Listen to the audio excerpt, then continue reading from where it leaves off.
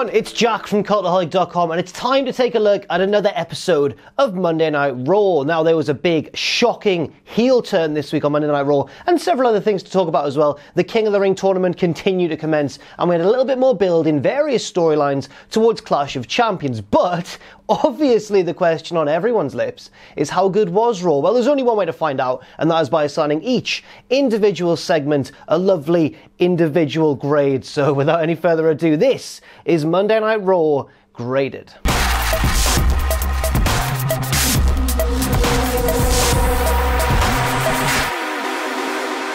We start things off with that most beloved of wrestling tropes, a contract signing for the title match between Seth Rollins and Braun Strowman, with Michael Cole moderating proceedings. Now, contract signings often go a little bit wrong in wrestling, but I think if anyone can keep control over the situation, it's Michael Cole. Rollins says that he has defended 2 titles in one night before. That's not something that's new to him. He's got experience doing that. And Strowman says, yeah, we are going to defend our tag team titles against Robert Roode and Dolph Ziggler, but the problem is it's going to be really awkward when I beat you for your Universal title. Awkward is the word he used there. Awkward. So if Strowman does beat Rollins at Clash of Champions, are we going to see him be like, oh, it's a bit awkward, isn't it, mate? Sorry about that. It was a strange choice of words, but Rollins, to be fair to him, disagreed and said that he's going to beat Strowman because to win that Universal title, he slayed the beast, and now he'll slay the monster and keep hold of his belt. Slay the monster.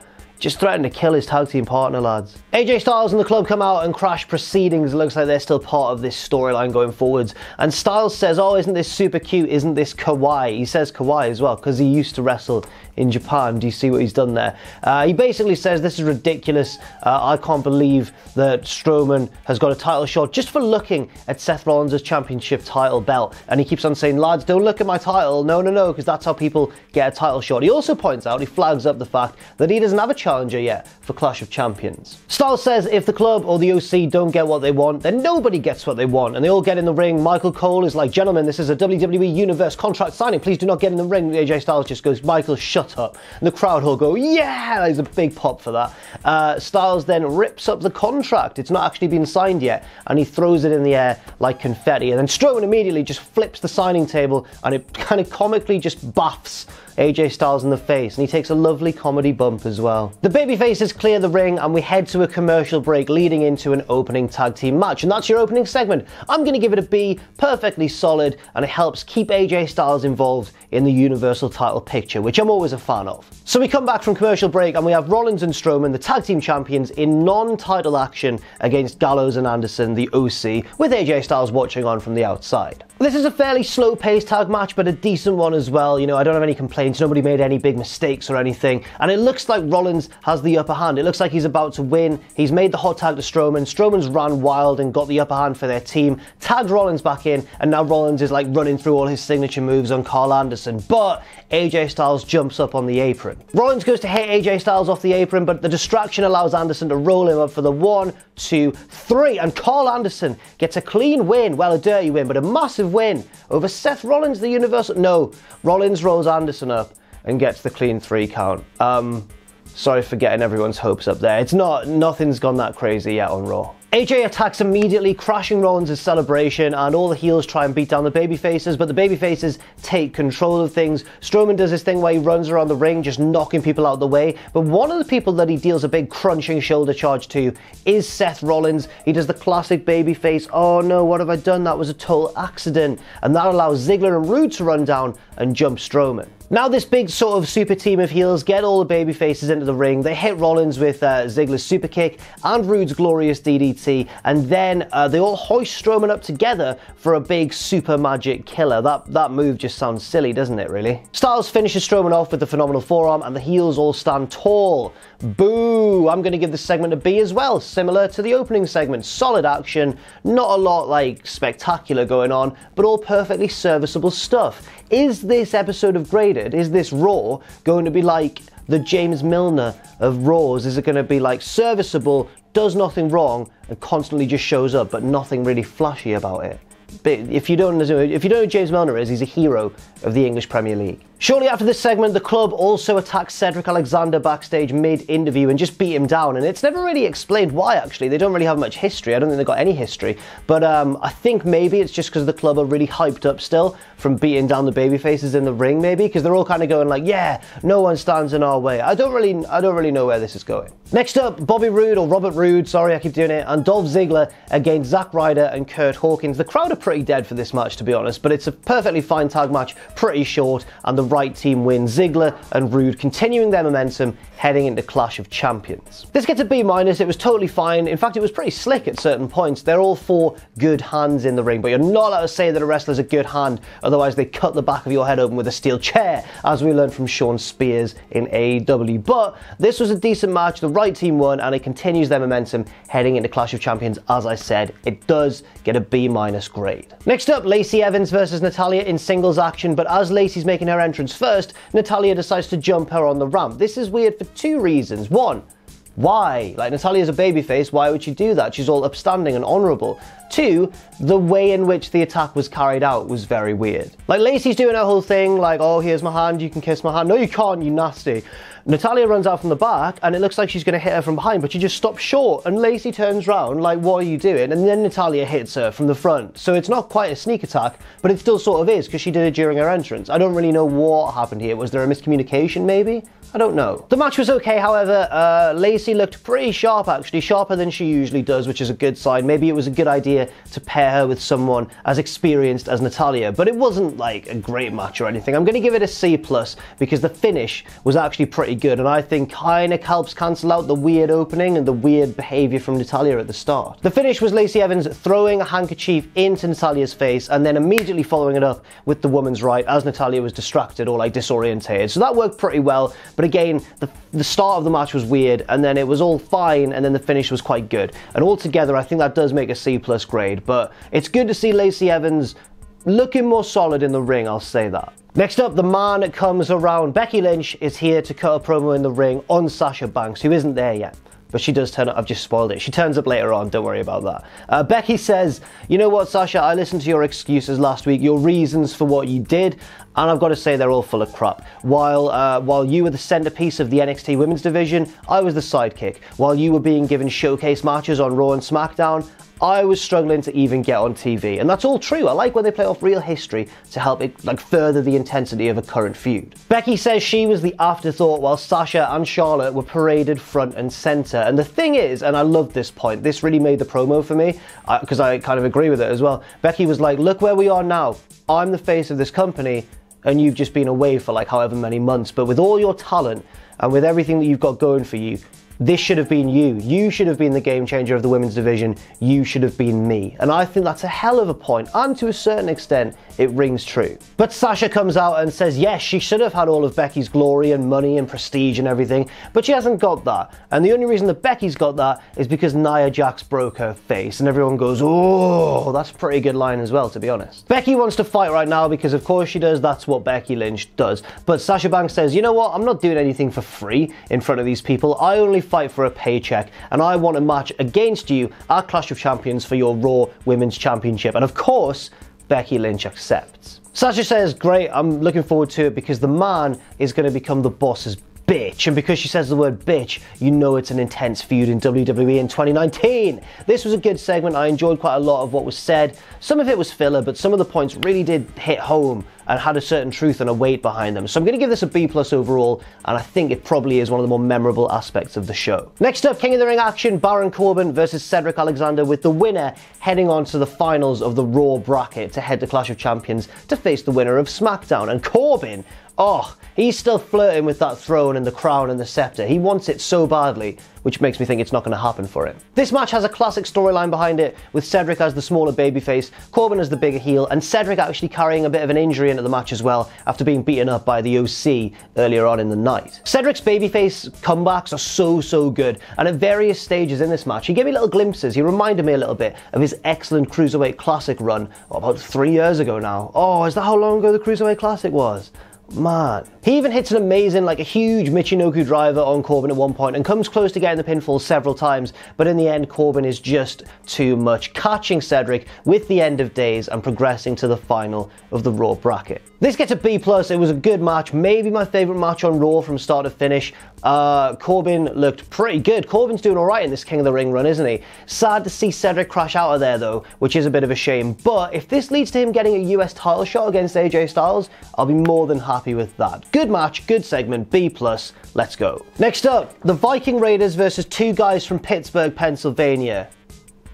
Legit. So the two enhancement talent guys, or jobbers, or whatever you want to call them, you know, whatever's polite to say, they get some mic time before the match. One of them says, yeah, you know, we thought we challenged the Viking Raiders because we did drive all the way here from Pittsburgh, referencing the rivalry between Baltimore, where Raw is, and Pittsburgh, where Raw is not. The crowd boo that. The other one, his tag partner, says, we're going to make the Viking Raiders look like a couple of Baltimoreans. Oh, hey, it's party time, let's have a go. He actually botches the line slightly, which I felt bad about because he was clearly quite nervous. But luckily, that guy out of the two of them, he bumped really well in the match. They both bumped well. They both did an alright job of being jobbers, didn't they? They both did alright. Better than certainly I or any of us non-wrestlers could have done, so who are we to judge? But the Viking Raiders win, you're never going to believe it, but they actually pick up the victory here in quick and comprehensive fashion. It gets a C- for me.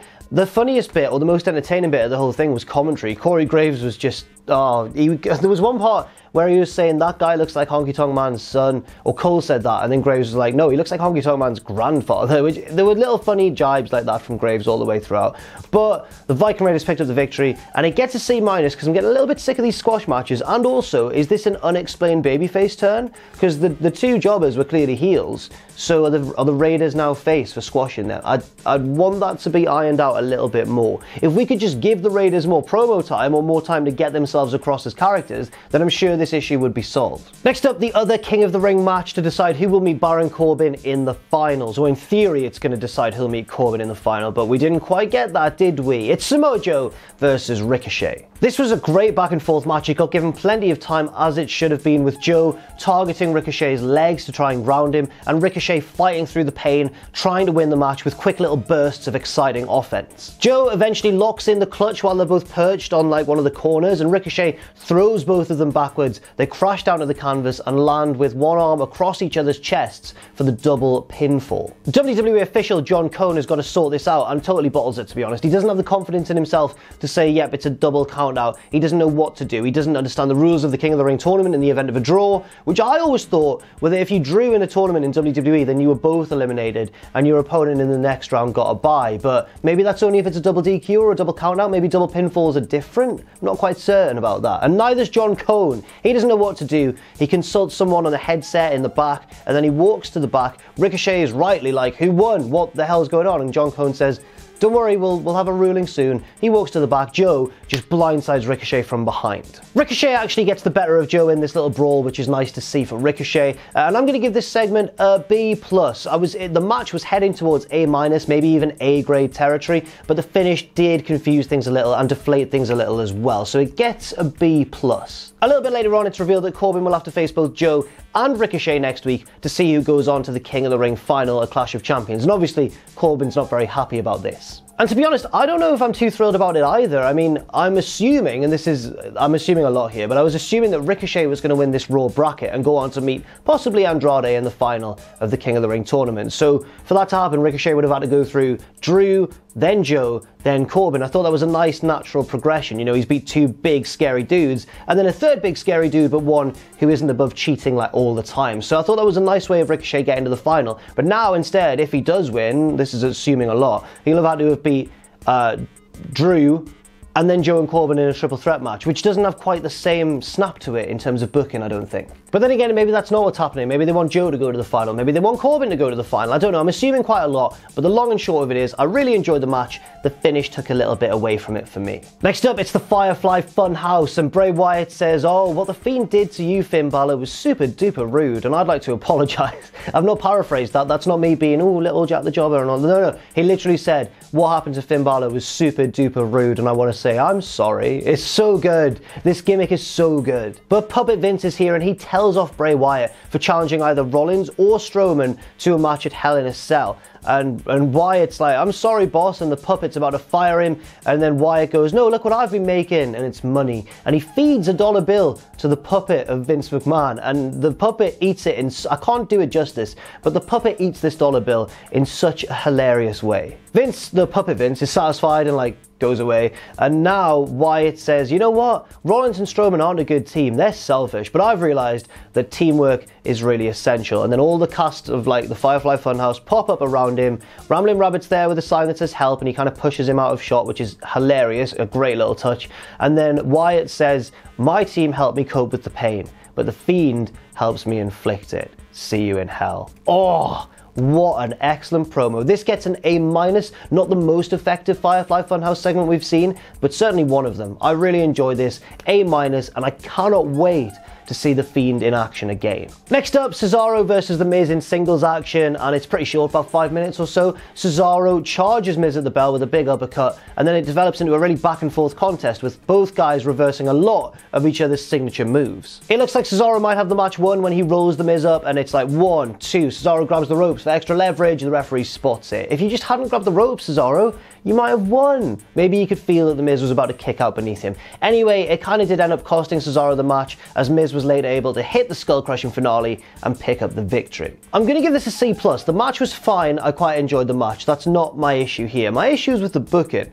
I understand that Miz has to look strong heading into Clash of Champions, and that's totally cool. So why did he wrestle, out of all people, Cesaro? I don't think Cesaro was the right opponent here at all, because Cesaro had that excellent match with Ilya Dragunov at NXT UK TakeOver Cardiff, and it was a really close encounter, and Cesaro eventually ended up picking up the narrow victory, and it made Dragunov look really strong in defeat. But now for Cesaro to then head to Raw and lose to The Miz in about 4 or 5 minutes, does that make Dragunov look weak by association? Does that make the entirety of the NXT UK division look weak? Maybe not Walter, but like everyone on Dragunov's level or below. And finally, the main event of Monday Night Raw, a Women's Division Championship showcase pitting the Raw and SmackDown champions Becky Lynch and Bayley against the tag champions Alexa Bliss and Nikki Cross. But during the opening stages of this match, it doesn't take very long before Sasha Banks makes her presence felt. Her music hits and she walks out on the ramp, and she doesn't like charge the ring or anything, but she just watches, staring a hole through Becky Lynch. The match goes on for a little bit, maybe about 10 minutes or so. Nothing of particular note happens, but everyone's getting a good little bit of offense in,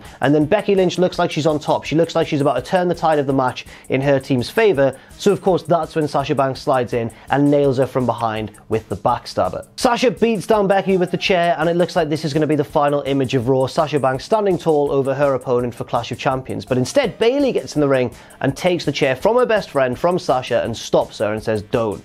And then slowly, Bayley's facial expression changes and she nails Becky Lynch with the steel chair, and the crowd just go crazy. Bayley has turned heel. I'm going to give this a B+. It was a good heel turn, the crowd responded very, very well, and it's really refreshing for Bayley at a time when she desperately needs a change of character. So that's really good. The only thing is, what's going to happen for Bayley versus Charlotte Flair at Clash of Champions? That's going to be a big heel versus heel match now, which could be fine, but I'm a little bit worried about the dynamic of that upcoming bout. But on the whole, I'm excited to see what happens next with Sasha and Bayley, who are, you know, best friends and everything, and have been for a long time despite their fallouts and stuff. Now they're both on the same page, now they're both heel. I am really excited to see where this goes. Overall, I'm going to give this week's Raw a B. There was some, well, 1 or 2 big moments. The heel turn was the only real big thing of note, of course it was. But the King of the Ring tournament progressed with some good matches, and I'm looking forward to several matches at Clash of Champions as well, thanks to the build throughout several storylines on Raw. So it wasn't like a groundbreaking Raw apart from the heel turn to Bayley,